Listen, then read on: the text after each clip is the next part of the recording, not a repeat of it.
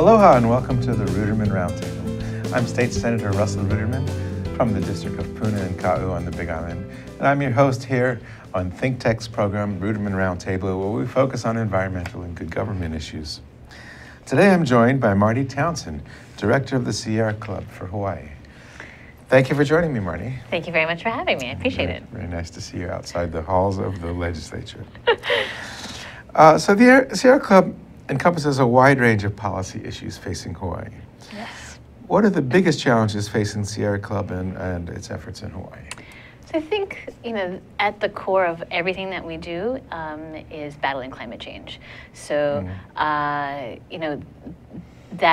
encompasses a wide range of things, like you said, from invasive species controls, shoreline erosion, but the thing that's really sort of percolated to the top is our water issues. And so everything from ensuring water quality, but also water quantity, so restoration of streams, ensuring the natural connections between the ocean and freshwater streams, as well as in making sure that our water resources aren't contaminated, and that's a significant undertaking. But also dovetailing with that is clean energy.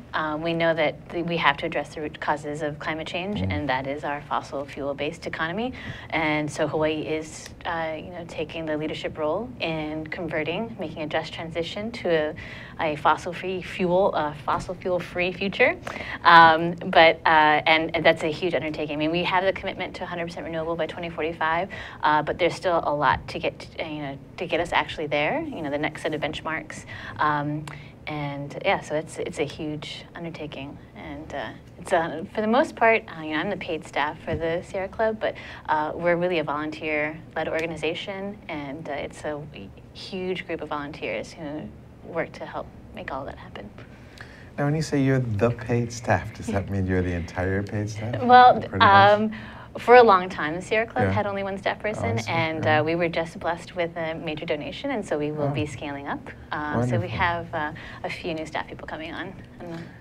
And how many volunteers or how many people are actively involved with the Sierra Club? It's a hard question to answer because there's so many different facets of it. So in terms of our political work, the things that we do at the Capitol to make change happen, there are about 60 people who are regularly engaged in specific issues, and then separate from that is a whole nother community of people who are working on outdoor education programs.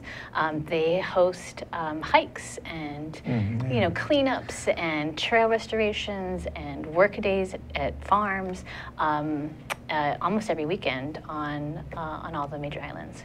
So nice. Yeah. Well, speaking legislatively first, what are the most pressing concerns for the Sierra Club, and what's the first thing you would do to move the legislature to solve it? Well, so we've been working on clean energy, we've been working on water issues, working on invasive species controls, funding for the Department of Land and Natural Resources. But all of these battles, the thing that they have in common is the makeup of our capital. If we had a legislative body that recognized the importance of long-term investments in environmental protection, Sierra Club's job would be much easier. So really a lot of the things that we work on would greatly benefit from improvements to our electoral process. How we get people elected has a significant impact on what policies we're allowed to get passed. So. What do you mean? Tell me more about that. How we get people elected to relate to the environment? Well, so the reality that we are all confronted with is that private corporations have an outsized influence in our democracy. There's this study in 2014 from Princeton University and Northwestern University where they found that 90% of average Americans have zero influence on elected politics, on the decisions that their representatives make, and that really the entities that have the most influence are those who donate. I think that study found something like 2/3 of the political and donations came from 0.2% of the American population. That just blows my mind. And it's all about this, reciprocal economic relationship, right? So the politicians, they have to raise an absurd amount of money in order to win an election. So the companies will give them that money, and then in turn, the companies come around to meet those victors and ask for tax subsidies, for example. I think that same study found that over the past 5 years, the 200 most politically active companies, meaning they contributed to campaigns and they contributed to political causes, they spent about almost $6 billion total over 5 years. But in return, they got more than $4 trillion in tax subsidies in the US. So that gives an idea of like the economy that we're working in terms of our own politics. And so I feel like campaign finance, which is a huge yawner, but it's an important issue. We need to have, you know, a fair playing field so that people who have equal rights have an equal voice. So it's things, you know, it's all kinds of electoral political changes, things that you've worked on yourselves that we need to get changed, but we're not going to get changed until we get, you know, because it's not in the interest of incumbents, right? So that's part of the reason why voter turnout is so important. But at the same time, why voter turnout is so low. Because we just had a world record low voter world record turnout. low, like, oh my God, it was 30%, just over 30%. That's crazy. And that's in a state that is the lowest in the nation of voter turnout. So it's a all-time low, I think we saw.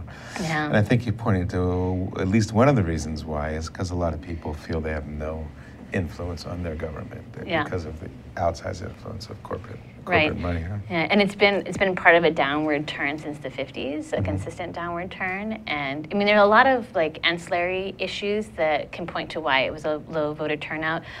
For one thing, we had many more people registered to vote this past primary election than the previous primary election. Something like 40,000 people registered.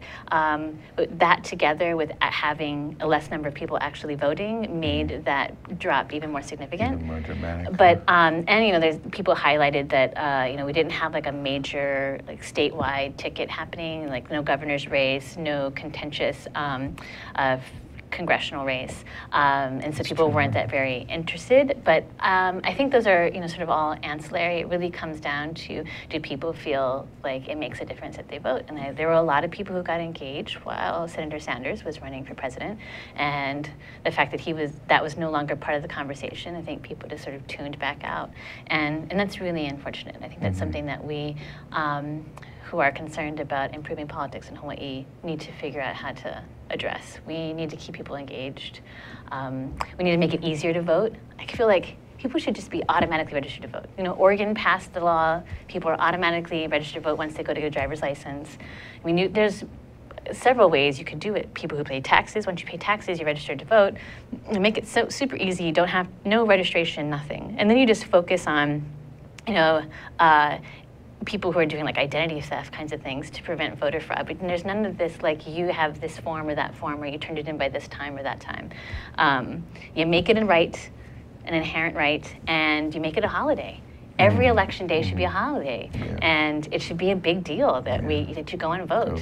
Yeah. So, and I think we do those kinds of things, and we can start to then pass laws that actually address some of the fundamental problems in our voting system. You know, this idea that we must choose the lesser of two evils. Why not have a voting system where votes are ranked, right? You have instant runoffs, and so if my top choice doesn't win, that's okay because my votes then get counted towards my second choice, and the second choice has a better opportunity of winning. And are there places in the country that have, what's that called, ranked choice? I'm sorry, what's that? Yeah, well, it's either called rank voting or instant runoff. Instant runoff. Is there places that do that? Yeah, places that do that. And it seems to be working. Yeah, I mean, there's no like major riots or anything like that because sky has not fallen. Sky has not fallen, right. Okay. And like we could also do stuff like party ballots. You know, like, as it is right now, you have to decide which party you're voting for, and then you can only vote for candidates that are in that party. Why not separate those two? Vote for the party, and those parties get seats assigned based on the percentage of votes that they collect, right? So if you get 5% of the vote, then you have 5% of the seats in the House and the Senate, and then people can vote for whichever candidates they want, not necessarily being tied to one party or another. That might be Well, awesome. that'd be a big change, huh? But we really can't do any of those until we have people turning out to vote. And because incumbents are not going to make these kind of changes to the voting system. It doesn't serve their interests. So when I think about good government and what would make our democracy more responsive, there's sort of two big issues, one of which you touched on, which is campaign finance reform, which might include even publicly funded elections. Right. And then there's all the other good government things like better, easier voter access, perhaps term limits, voter initiative, lobbying reform. So the big one, which we mentioned of campaign finance, I have one friend that says that's the reform that makes all other reforms possible. Right. Right. But of course, as you just mentioned, we're not going to get there because most incumbents see it as contrary to their best interest and won't let it pass. How can we ever make any progress on this issue? It's kind of a catch-22. It is a catch-22, and so the thing is, I think people need to overcome this defeatist sense of like, my vote doesn't count, and get out there and vote for the candidates that are going to support this. So we had a notable number of progressives running for the first time against incumbents, and the low voter turnout really hurt them. I mean, some of them really had a really great shot, and if the voter turnout had been better, they may be in office right now, and those are people who would have voted for campaign finance reform. I see. So it's part of our own human psychology where we have to overcome that inherent sense of like, my vote doesn't count, doesn't make a difference, they're going to do whatever it is they want anyway, whatever's in their interest. We have to play the long game and recognize that the more we engage in the process and the more we put our weight behind those that are going to fight for us. And even if they don't win this time, they will fight again the next time. Like, keep it going, right? That's the only way that we're going to be able to build the momentum we need to make these kind of fundamental changes. Okay. And so we just had this incredibly low voter turnout right after this huge wave of new people getting involved with Senator Sanders' campaign. Where do you see us right now? Are those people that just got involved, are they going to stay involved, or do we have to somehow reinvigorate them or re-inspire them, or what's going to happen next? I mean, if only I knew it was going to happen next, I would be. I was counting on you to know. We're going to have to keep them engaged. We're going to have to find those issues that people are going to feel like, yeah, this makes a difference. It matters that I'm engaged, because we're going to need them in 2018. And there's no guarantee that we're going to have the Senator Sanders to help invigorate people. You got to be self-motivated. I mean, Senator Sanders turned you on, right? He inspired you. You feel like for once in your life there was a politician that was, speaking to you, and you need to harness that inspiration and have it, motivate you for the next 5 years. Like, this is going to be, a multi-year struggle to regain our democracy. And if we fail to do it, voter turnout is just going to get worse. And the special interest services that Capitol currently provides are only going to get worse. And so we don't really have a choice but to engage. We have to, or we're giving up. And for me, that's just not an option. Do you think it's going to be possible to do that? Yes, I do. I think actually, for the 8 people that ran on the progressive ticket who went through, they, I think, really inspired young people to get more involved, and I think over the next 2 years we're going to see even more engagement. It's going to be tough. We're going to have to find those issues that really speak to a wide range of voters, and like you said, campaign finance reform is the reform that makes all of the reforms possible, and so if we can stay focused on that issue or one like it that speaks to all of us, then I think we have a real shot.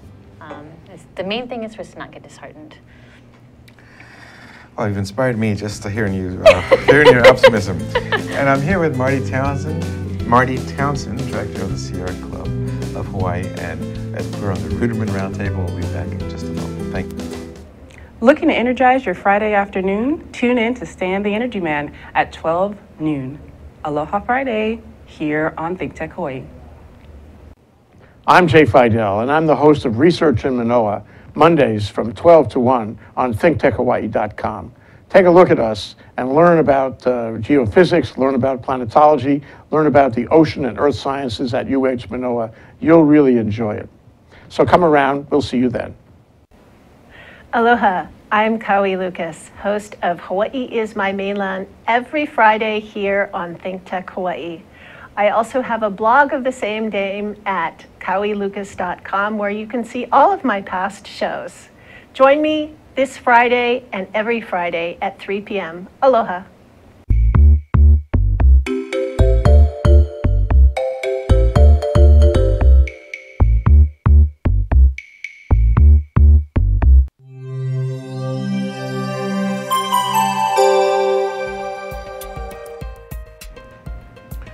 Welcome back. I'm State Senator Russell Ruderman. You're here at the Ruderman Roundtable on ThinkTech Hawaii. We're with Marti Townsend, Director of the Sierra Club of Hawaii. Thank you once again, Marti, for being with us. Thank you again for having me. I appreciate it. We were just talking about government and good government and things that might make it better. Let me ask you one more question before we leave that subject. If you could achieve one change or improvement that would make our government better, our democracy better, what would it be? Tough question. Tough question. It could be two things if there's not one. Well, focusing locally, which is where I work the most, I hope that the incumbents who are back in office will take note of the amount of enthusiasm and interest that came from these new challengers, and will, look upon themselves to try to improve the process a little bit. In my experience, I've found that the rules, the internal rules for the House and the Senate, are tough. They are slanted towards benefiting the leadership. They don't necessarily serve public interest, transparency, ensuring public engagement. So I would like to see those rules loosened a little bit so that they can't be so easily manipulated and used to sort of circumvent what clearly might be the general popular concern. I feel like there's just way too much emphasis on the leadership, right? You have to be in leadership in order to make any change happen, and that, in my opinion, undermines the functionality of our democracy. And it turns what should be, it gives political weight to things that have nothing to do with improving public policy. And that's unfortunate. I think that's part of the reason why we have such apathy, is because we've allowed that style of politics, transactional politics, to happen, to dominate, as opposed to like legitimate, genuine problem solving for the public interest. So, yeah, I have hope that the House and the Senate leadership will amend some of their internal rules. Well, let me just play devil's advocate for a minute. Yes, We talk please. about the progressive candidates that didn't quite make it. What would make an incumbent who maybe faced one of those, what would make them say, oh, I better pay attention, instead of thinking, well, you see, they can't unseat me after all, so I'll just be business as usual, is just fine. What would make them, you think anything happened to make them? Yeah, I think for several of them it was really close. Oh, and really? they were, the skin of their teeth was a low voter turnout. And if we continue to engage voters and get people to turn out more, then they may not be so lucky next election. And so their choice is to evolve here and listen to the voice of the public, or to risk, getting voted out in the next election. I mean, I think it's a mistake for us to look at like just one election and that makes all the difference in the world. It's never like that. All of the stuff is long-term, cyclical, and for many of us, we're in it for the long haul. A lot of the challengers, the progressive challengers, indicated that they would run again, and so so I think it's in the self-interest of the incumbents to embrace some change. Good, wonderful. So let's switch a little bit to talk about agriculture in Hawaii. It's another area of focus that affects the environment, and of course Sierra Club is involved. What are some of Hawaii's greatest needs, agriculturally speaking? So I'm not a farmer myself, but in working with farmers, I found that it is a really tough row. Access to water, access to land, access to financing. I mean, a lot of small farmers have a hard time getting the money they need to get started. I feel like those three things the way it currently is set up to benefit large corporations, industrial, agriculture, and not set up to benefit small farmers. I think there's a lot that we could do in public policy to help improve access to financing for farmers and ensure fair access to water. I mean, I'm very concerned about the evolution as we evolve away from sugar, right? We've been evolving since the 1980s, but we haven't been making the long-term decisions that we need to ensure that everyone has fair access to water for things like diversified agriculture. We've kept a lot of the control of water with a few private corporations, the sugar plantations, and that's not necessarily in the benefit of all of us. It's in the benefit of a few. But water in Hawaii is a public trust resource. No one owns the water. And we, as the public, should just ensure that there is fair and easy access to the water so that everyone can benefit. So that's been a fundamental issue for the Sierra Club. We want to see the restoration of streams, and we want to see the diversification of agriculture to really, restore Hawaii to a more sustainable economy. Now you mentioned access to land as well as water, and I hear from some small farmers that that's such an important issue because, first of all, not only is it hard for them to get access to the land, but if they don't have any long-term equity in the land, then their financing becomes more of a challenge, which is the third issue you mentioned. So those two are very, very related. It's one thing to own land and be able to borrow money against it, but if you're just leasing the land and if it's just a year-to-year lease, you're not going to get finance for the equipment and the improvements you might need. That's one issue that the Sierra Club's been working on with the Department of Land and Natural Resources is their land division has been focusing on these short-term, annual permits, and which has really made it difficult for small farmers to get the financial investment that they need. And so, trying to push DLNR to embrace these long-term lease relationships with farmers who've demonstrated a commitment to the land. They've been there since the 70s, whatever, and there's no reason why they shouldn't have a long-term lease. What are some of the other things that the Sierra Club is working on to support agriculture? So we also do a lot of hands-on stuff. So we started this year with what we call lahanas or work days, and so we've been doing it once a quarter, and now we're going to start doing it once a month.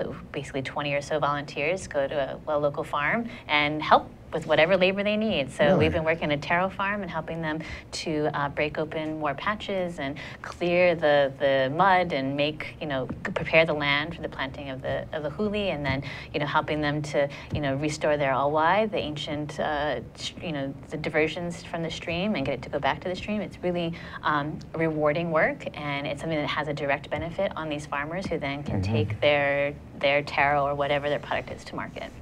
So this is individual farms or farmers that need help, and you find a way to prioritize them and say, we're going to go help this one this month. Yes, right. It's kind of like, I don't know if you're familiar with PermaBlitz. So it's an organization I love, and they do really good work. And what they do is it's like a farm raising kind of approach, right? Where they say, okay, we get together and we're going to work on your yard, and then we're going to work on my yard, and then we're going to work on his yard, right? And we all work together, and everybody's yards are now, growing food. And so it's kind of a similar idea where we look for neighborhood farmers, and we try to develop a relationship with them, and if they need like manual labor, we are there. We come with our gloves and our hats and our boots and do what we can. That's great. And I guess that answers my next question. What is Sierra Club doing locally to advocate for better, no, this is a little different. How are you advocating for better stewardship of our lands and natural resources? You mentioned the DLNR land lease efforts. So we do a lot of engagement with the Department of Land and Natural Resources. They meet twice a month, and their meetings are public, and we encourage people to attend. We help people to write testimony and engage on issues that affect public trust resources, natural and cultural resources, and it's a huge universe of things, from invasive species controls to ag leases and or leases on public land, to water decisions, and so there's a huge variety of things that we work on with the Department of Land and Natural Resources. And it's important work, but it's also confrontational and controversial. But I think so far we've seen really good movement. I'm actually very happy with the appointment of Suzanne Case to DLNR. She's been very fair and thorough. Oh, wonderful. Yeah, both the Department of Land and Natural Resources Board as well as the Water Commission. But both entities have been making some solid decisions lately. Oh, that's great to hear. Yeah. Wonderful. Let's switch for a moment to energy. We talked about energy in the context of global warming and climate change. And Hawaii has made a commitment to being a world leader in renewable energy. Where does the Sierra Club stand on Hawaii's energy future? Well, we're trying our darndest to get Hawaii to really achieve this 100% renewable goal by 2045 or sooner. And I think the thing that we are coming to recognize is that HECO is the obstacle. Hawaiian Electric Industries is... I didn't say that. I'm responsible for my own comments. It's okay. We've had conversations. They know how we feel. They just, the way in which Hawaiian Electric is set up, the way in which we have run our monopoly, an investor-owned utility, it's just not geared towards or designed to support diversified renewable energy sources. And so we need to break up with HECO. It's a bad marriage, and it's not serving our interests. So we will, we'll be looking at policies this coming session to figure out ways in which we can either, one, improve HECO's behavior so that their interests line up more with the public's, or, open up, create an open relationship with HECO and we can see other people. That's quite an analogy you have there. Great, I just came up with it just now. I hope it doesn't backfire. And of course, this issue is very much in the air as the recent sale, essentially, of HECO, of HEI, to an offshore company just was rejected. Yes. And so the future of energy is suddenly back on the table for discussion. So it's a very exciting time. Yes, it was a huge victory. I think we are still coming to terms with how big that victory was. We really, we dodged a bullet on that one, because if NextEra had taken over our utility, it would have been 100 times harder to get where we want to go. So we have a chance now with that, with the way, HECO has already indicated that they're not interested in being our utility necessarily anymore. So let's seriously investigate what our options are. And maybe we can come to an agreement that benefits everyone, Hawaiian Electric's investors and the public. And if not, we have to put the public's interest first. And I wish more people said that. That's so nice to hear. Thank you. So tell me a little bit more. You mentioned the you have a Get Outdoors program. You have programs where people go on hikes with the Sierra Club and the Hawaii Service Trip Program. Is that what I'm saying that right? Yeah. Tell me just a little bit about that, and also how can people get involved with the Sierra Club if they want? Can you tell us where they can connect with you on the internet? Well, our website is www.sierraclubhawaii.org, and there you can find... Wait, say that again. sierraclubhawaii.org. All spelled out, .org. Thank you. And there you can find all of our outings, as we call them, everything from these work days to hikes to service trip projects where we do trail restoration. So it's a great program. It's all volunteer run, and we'll train people who are interested in hosting their own outings. We'll give you all you need to know about outdoor safety, CPR, whatever, all of the training you need to be a safe and effective hike leader, and then encourage more people to participate. And just for my selfish interest, is this only on Oahu? No, every county has a outings program, and it's all volunteer run. And so, on our website, you can go to each island and see what our outings programs are. And so, it's a lot of Saturday, Sunday hikes, sunset hikes, those kinds of things. Like a lot of things that help to encourage the connection between people and the environment, and do it in a way that doesn't have a negative impact on the environment. I think that's part of the problem. People kind of like, oh, I have my smartphone and I have Facebook and Yelp and I know the hikes to go on and I just go. But oftentimes you don't recognize the extent of the impact that you have on the environment, right? If 100 people are all going to the highest rate hike, we're having a significant impact. And it's important for us to really practice the values of take out what you carry in, and not to try to clean your shoes so you don't carry invasive species, those kinds of things. So I really encourage people to go on a hike. If you're going to go, especially if you're going to go for the first time on a hike, go with a hike leader. They'll teach you everything you need to know, and you'll have such a better experience because you'll learn about the native species, you'll learn about the history of the area, and it would really improve your appreciation of the hike they've gone on. So.